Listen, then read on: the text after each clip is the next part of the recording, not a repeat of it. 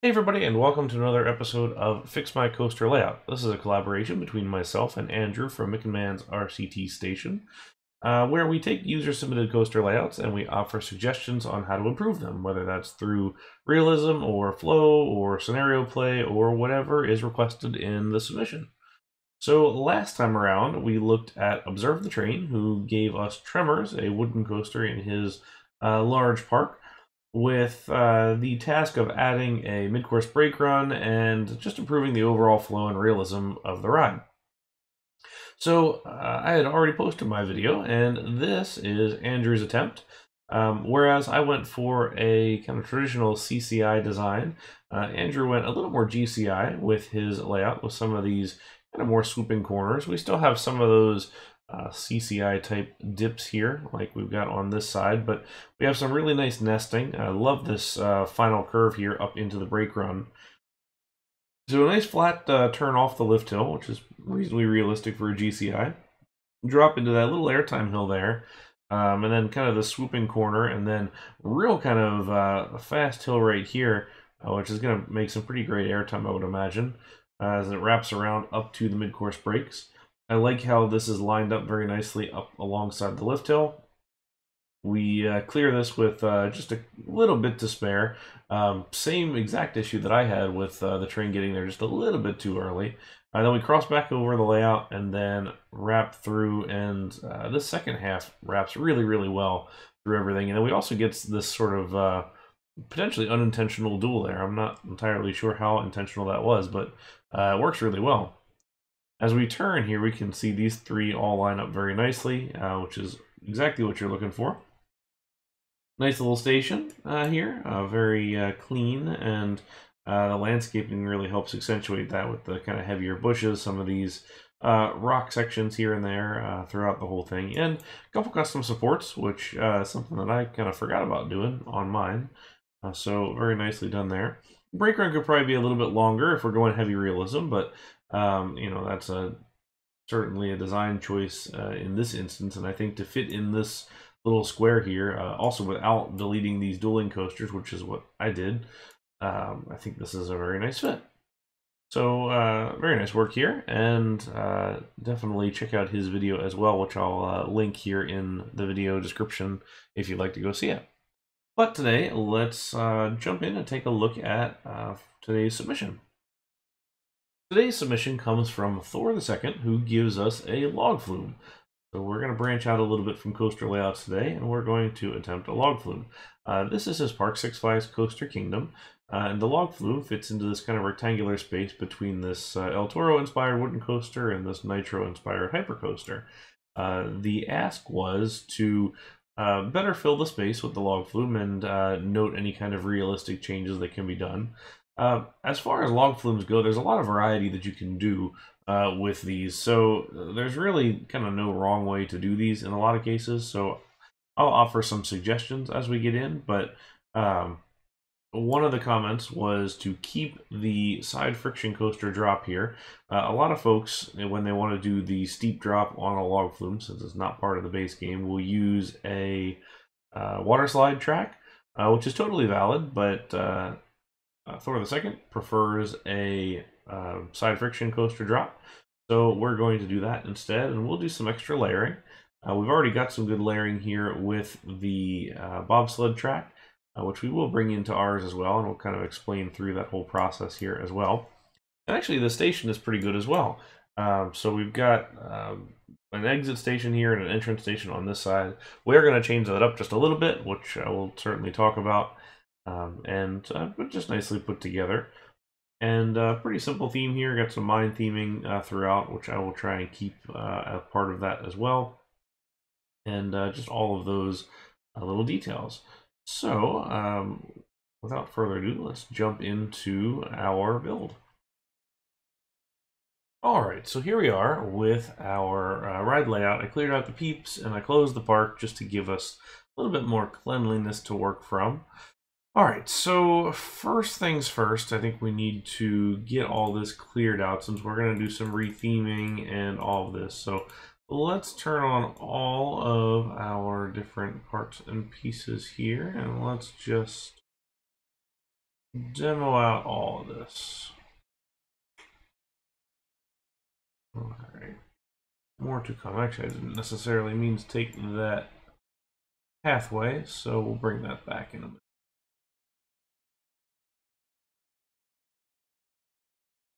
All right, so cleared out now. We can see that it's basically a square track with kind of these two indentation sections.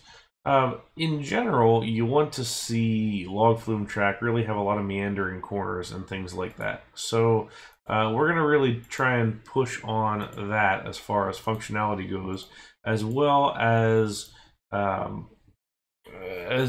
maybe do a tunnel, maybe do some crossover sections, so a little bit in bits and pieces like that. So let's get this fence. Let's get that real quick. There, and then I will go ahead and put back our pathway here, which we can adjust later. All right, there we go. So I kind of like this general layout form, but we're going to change it up just a little bit. We'll mess with some landscaping a little bit later too, because I think this, there's a large cutaway right here. I don't think we want to have that, and you can definitely see the use of the mountain tool, which is great, for your initial movement of landscape, but then you really want to play around with it a little bit, because you don't necessarily want these peaked hills like you would see in a lot of kind of the scenario play. You really want to adjust that and smooth it so it looks a little more natural overall. Also, before you get going too hard, I want to just edit this to do this. Reason being, it's just a smoother corner, then you don't have the straight sections in between. We could do more to the coaster, but we're going to leave it alone for now. Okay, this section with the station is raised. Let's bring that back down to regular height, and then we can, kind of adjust this as we go. I am just going to demolish this. Keep in mind what it looks like, because we're going to really try and keep that same overall shape, I think. Okay, so let's look at a start that has some extents back here, because we want to have our drop that leads sort of into this ending bit and then our station. So one of my philosophies of log flumes is that you really want to have your large drop at the end. Now, not everybody does that, not every flume has that, but you really want it to build up to that climax of excitement. And typically with a log flume, you're going to have like one mid drop and then like a big drop at the end. In RCT, the flumes are slow, so they're not really as exciting as they are in real life, which is a little bit disappointing. It would be nice to move it along a little faster, but nonetheless, we do with what we can. We can go a couple ways as we're looking at manufacturers for these. You can go Arrow, which is sort of the original log flume. You could go Hopkins. They're now under Whitewater, although those are 2 across, and we don't really have the cars for that here, or the vehicles. So we'll kind of disregard that one. If you go Modern, you can go Hafima. Those are 2 across also. You could also, do a number of different other ones. I mean, there's Intamin, Revershan builds them too. And then Mach Rides also has traditional flumes too. And then as far as station goes, we can do the revolving station where we kind of build it on a corner. The station that we had here previously was a long exit and a long entrance, which we can do that as well. But what we're going to do is actually put in a double station. So let's put it right here. And then what we would do is come back, since we can make this functional. I've done a hacking tutorial for it if you check that playlist on my channel, but in this case we're just going to have the one side running. Let's turn on our clearances, and we'll just drop this in for the visuals. So then that essentially gives us our entrance here, our exit here. Looks like those are turned off. Yeah, there we go. So this way we can bring the entrance down in between the two, and then our exit here out this side.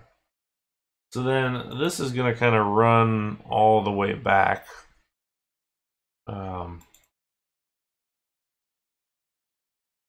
and then we'll have like a drop and then a little hill here. Let's make this a little more meandery. Let's do a couple S-bends here. Like I said, you really want to avoid straight sections except for runouts of a drop. But then, aside from that, you really want to keep it curving. Okay. So we said we wanted to do a tunnel. I said earlier that I wanted to do that. So let's bring this down a little bit. Let's bring this over. And I love the combination of curve into S-bend and, you know, whatever else you want to do with it. So we can either do this.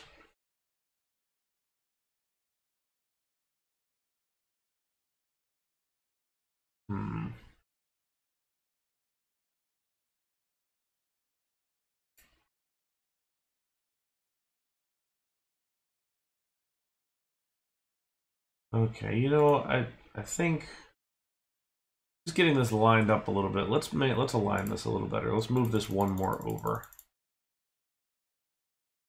So we'll put back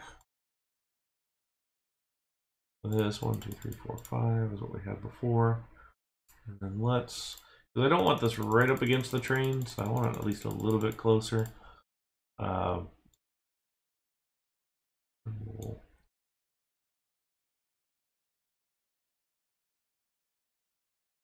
Okay, so we'll get our double station in there. We'll do a little drop. And you could do little drops throughout, but just to kind of simulate that fall off as the ride kind of goes through its paces. Let's do the tunnel right here. So let's bring this whole thing up. And I'm sure we can do some other things here. Let's turn off supports for a minute.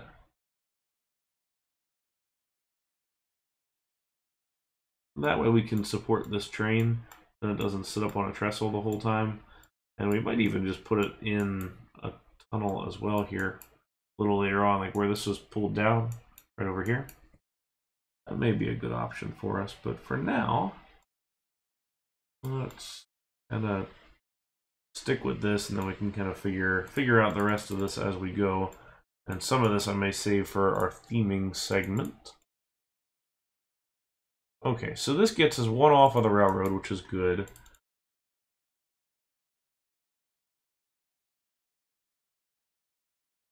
And we'll raise that up just a little bit there. And then put this curve in, and then we are at 5 height. I think maybe this is a good spot to pop out. We'll do that.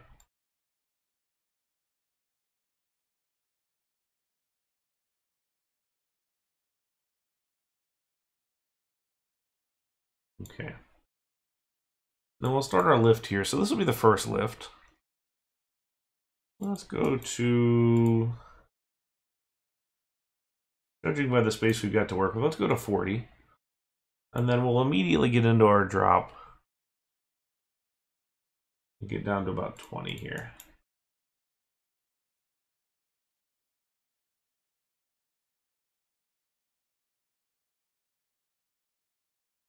And the reason that I'm going to kind of this point, we'll put in this our splash out section here, which we want that.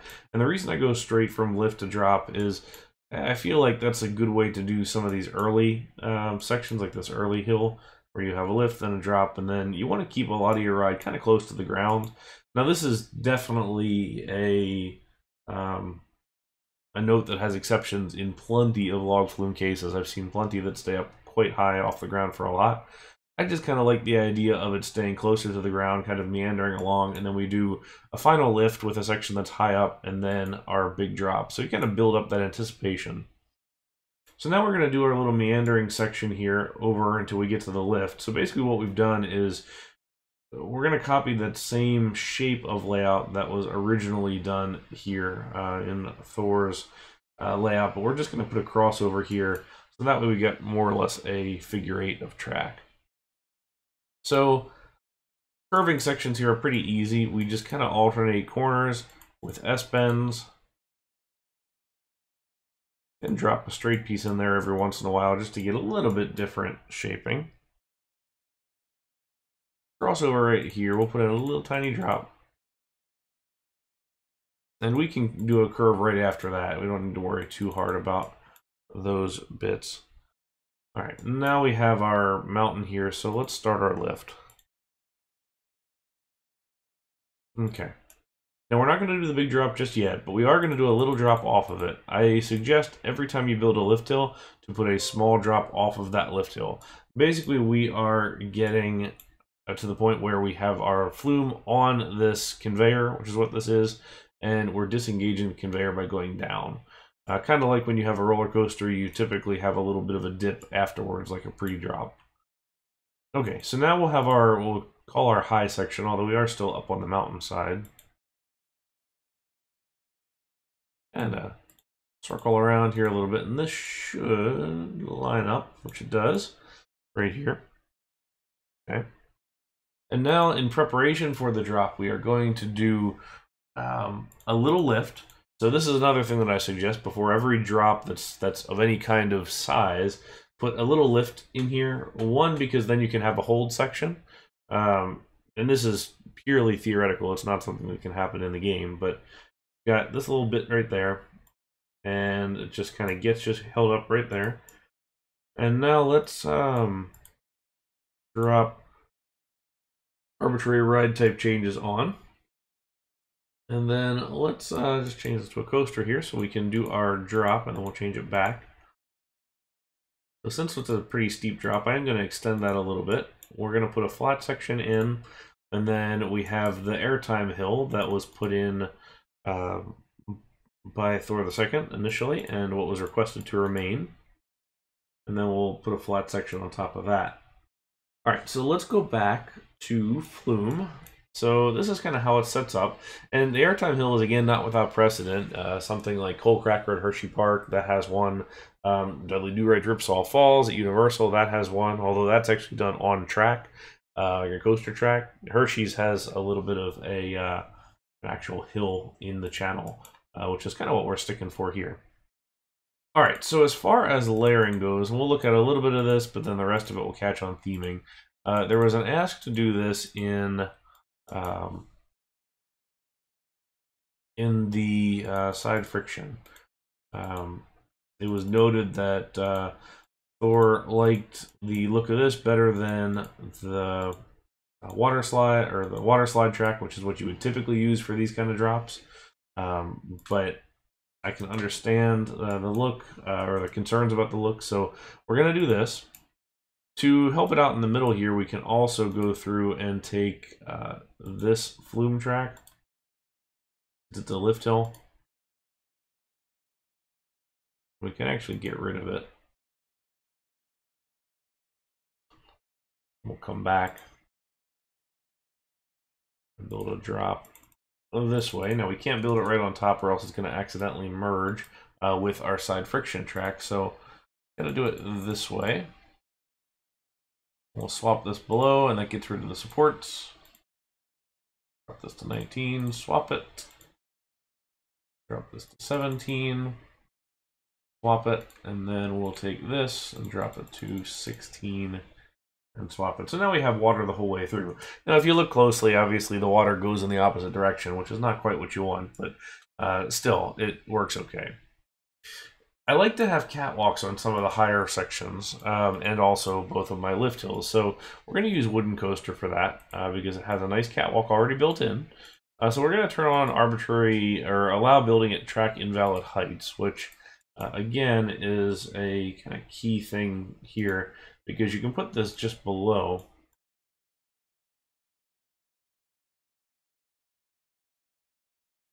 And then we just build it across the entire thing. Unfortunately, based on the kind of draw order of this and the fact that it's sitting below, you have all these great supports, which we can get rid of, again, by taking any one of these and moving the surface above that track height. Just like this. So I'm not going to do them all, but that's how you do it.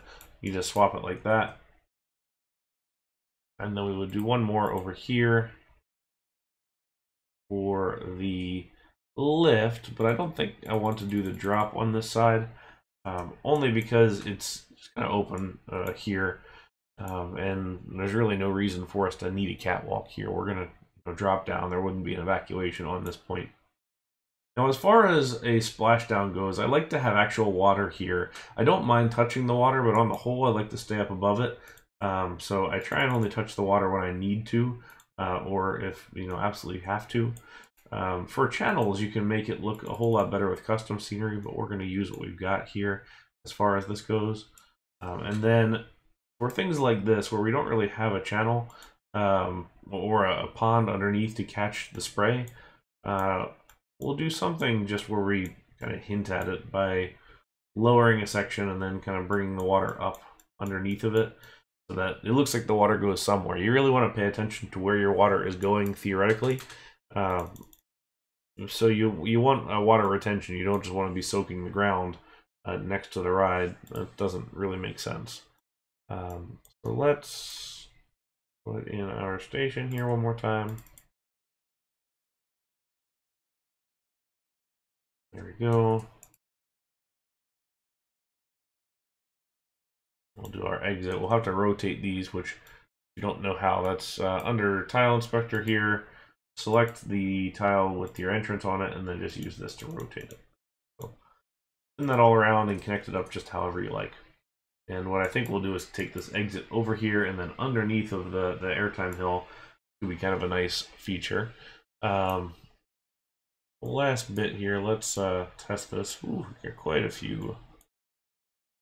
Cut that down just a little bit. We don't want too many, but we do want to be able to space them out so that they cover kind of the whole area. All right, let me speed this up just a little bit here. We're going at 3 times speed at the moment just to kind of see how everything runs. Make sure that we're doing all right. All right, so pick this up 2 miles per hour here. We'll see that splash down. All right, we're already pretty much at nearly 2 at the corner, so that's good. We're not hitting the corner too fast. You don't want a big drop into a corner. You want that straight section for the splashdown and the slowdown before you go anywhere. All right, so the key thing that I want to pay attention to here is just to make sure that we don't lose all of our speed on that hill. We are going to lose some of it because just the way that the game mechanics work, we're going to lose a fair amount, but let's take a look. All right, 5 and then down into our drop. So that's okay. I don't mind that. We could go 1 less and it will be a little less overall, but I think this is fine. We could also put the launched lift hill track in there, but honestly this works just fine for me. So I think we'll leave it at that. But the next phase is really theming, because what makes a log flume is the theming, in my opinion. So let's take a look and see what I did for that. Here's our final log flume layout with a fair bit of theming on top of it. Now, theming is really kind of what makes or breaks a log flume in a lot of cases. Certainly there are plenty of flumes out there that don't really have any kind of theming on them, but in this case, as the request was made for theming, and just kind of in general, I think it's prudent to spend a little bit more time as far as decoration goes on your rides. So this is what I came up with. First of all, we've got our station here, which kind of using the same building materials as I've been using on some of our past submissions here, with the wooden fence stacked up as walls, and then the wood roof, and just sort of this mine scenery throughout. But to be honest, it's appropriate here, and we're changing up the building form a little bit as well. So we've got kind of a little building here that's going to house our double station. We've got this covering across our bridge here, and just a little bit of details throughout. I did this little arch over top. I did try and stick with the existing scenery elements that were included on the bench, which was a mix of mostly no custom scenery stuff, but there was a few custom elements, so I did keep those in place as well. Now, as far as layering goes, I did a couple of bits and pieces here, just in addition to what we had looked at already, beyond the wooden coaster track here. I did go ahead and add some bobsled track here for guides, or not guides so much as extended fiberglass, I suppose, which I kind of put in here judiciously, so it's really only in locations where we're going to see a little bit more speed, a little bit more movement. Now, granted, you're not going to see that in the actual game, but you got to think about it in terms of this ride is coming down here to the splashdown, and it's going to be going a little bit quicker around this corner. So we've got that one, and then up top here, we've got one just off the lift hill, and that's pretty much it. So I more or less left that alone. I did do a couple of custom supports here using the observation tower as well, and then this single rail suspended through here for a spine. I just kind of made it look a little bit kind of heftier, I suppose. You can certainly do a number of different things, and if you're happy with the regular supports, then those are fine too. I did go through and actually remove a number of those supports, so if you pop open Tile Inspector here, and you swap the track below the surface here, you can see there's a support, and now it's gone. So I pulled out every other one or so, because we really didn't need all that, so it simplifies it out a little bit. But we've got a little bit of a progression here as far as just our little storyline goes, and granted we haven't thought through that too much, but we've got our initial start here into this kind of trench with our mine area here. We go into the mine itself, come up and drop down into the little mine village here as we swerve around. Then we hit our final climb here up into our kind of mine tower with the kind of smokestack type things here, and then a final enclosed bit before the drop. I did go ahead and layer some log flume, or not log flume, some water slide track underneath of the drop here, just to help make that look a little bit heftier, maybe close up the kind of openness on the bottom of it. That way we still keep in the side friction track as was requested, but we also get a little bit more thickness to our drop, which I think looks a little bit better. And the sign up top here, which kind of made sense from a visual standpoint, since it is a pretty big, you know, kind of billboard location, I suppose. But that's all we had. So a little bit of theming goes a long way, and here we didn't spend too long on this, but we themed it up relatively well. When you have a layout that's as big as this one is, you really want to cluster it at the important parts. So, you know, throughout the layout, there's not a whole heck of a lot of theming, but we spent a lot of time on this final lift hill and our drop, just those really visual locations. We spent a lot of time around our station, and we also did a little bit of this kind of standard scenery stacked throughout. So not a whole lot of real heavy stuff throughout, but you can definitely go through and add a lot more in there if you need to. But anyway, that is all for today. That is a log flume, and certainly this opens it up if anybody has other rides that they would like to submit. Obviously, we're still going to focus on coasters, but if you're interested in the log flume or, you know, something else, let us know, and we will absolutely take a look for you. If you would like to submit a layout for yourself, please send it to fixmycoasterlayout@gmail.com. We accept RCT1 and 2 files, so that's TD4 or SV4, or TD6 or SV6 files, or the new .park file that the OpenRCT develop section comes in. So any of those, and we will add it to our list. We got a pretty nice backlog here, so no guarantees quite when we're going to get to them all, but we will certainly make an effort to get to all of them here at some point here in the future. Thank you for all the comments so far. We appreciate everybody commenting on the videos and letting us know your thoughts. So please let us know here what you think of this one, and we'll look forward to seeing you next time around. So until next time, thank you very much for watching, and have a great day. Bye now.